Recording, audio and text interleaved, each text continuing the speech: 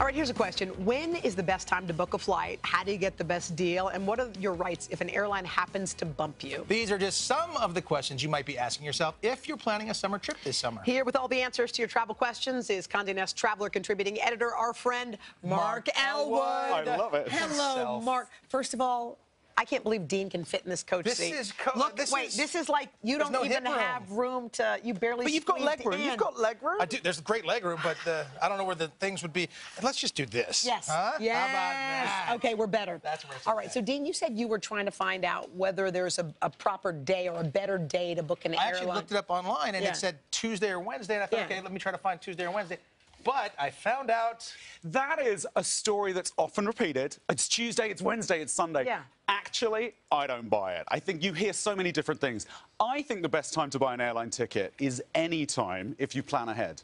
But aren't there certain days, though, for real, where people don't travel as much, so there's probably more availability? There are certain days if you're traveling, but in terms of when to book it, you just need to plan ahead. Pick the routes that you usually fly. And there's a great free service called airfarewatchdog.com. Totally free. Okay. It has a whole load of people manually checking flight prices so that when a deal appears on an airline's website, for example, you get an email from them saying, hey, the route you fly is on sale. You jump on it straight there and then. Oh, my gosh, that's I like good. that. You got to be quick about it. Save money, being lazy. I love it. Perfect combination. Brilliant. So we hear a lot of stories, especially lately, of people getting bumped off of their flight. One thing that really caught everybody's attention. Yes, one that really stood out. Look, airlines, there will be times when airlines have to involuntarily bump people. And there are sometimes, it's sometimes unavoidable. It's really, it does happen.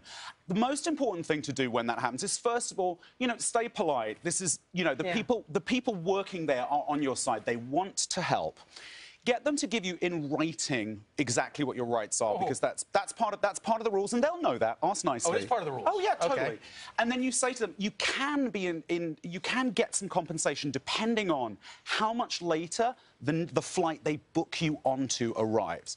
So if it's more than an hour after you were originally scheduled to arrive, you're entitled. I would love checking this. You're getting paid. You're entitled to 200% of the one-way fare, up to $675 if that's a domestic flight. And there are some different rules for international. But, you do get some money if there's a big delay. If you're in the seat already and then they ask you to, because we've seen that happen a ton of times. Should you get up or should you? You should always listen. Remember, this is about safety, and if you want to be cooperative. You'll get more from being nice, polite, and helpful. They want to help you. The airlines are on your side if you work with them. Sometimes it doesn't feel like that, but it does. So let me ask a quick question, because I'm sitting in this economy seat here, and I have a wonderful person next to me, so I can move the armrest up. But what is the deal with economy or basic economy? Are they the same thing, or premium?